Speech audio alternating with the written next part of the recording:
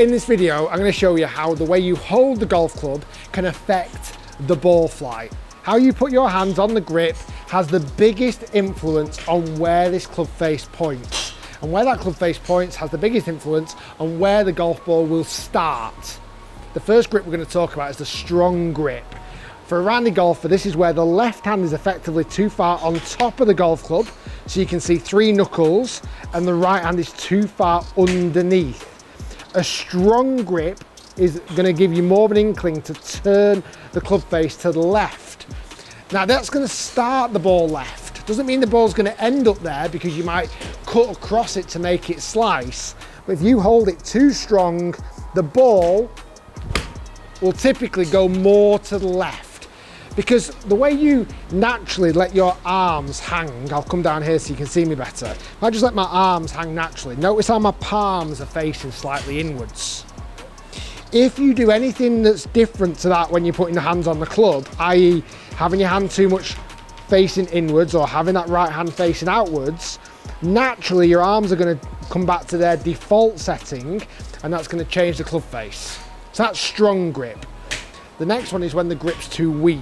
So this time, the left hand for a right-handed golfer is too much around the side, the left-hand side, and the right hand is too much on top.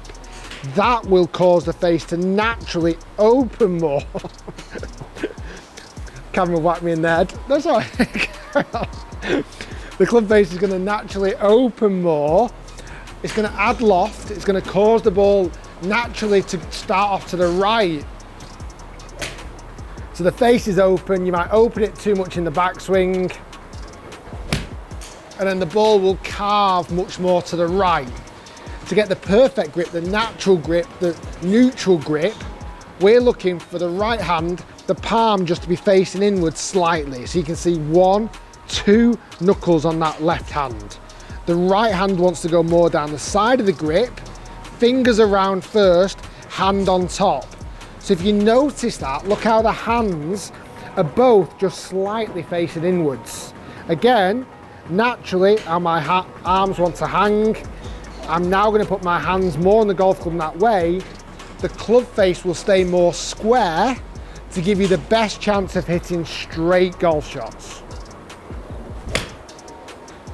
That is how the grip affects ball flight. It's massive. How you hold the golf club affects how that club face is aiming at contact. Guys, thanks for watching. Stay tuned, lots more to come, and tag a mate down below who needs this help, and make sure you are following the Facebook page for daily golf tips to help you play better golf. Guys, thanks for watching. Stay tuned, lots more to come, and we'll see you next time.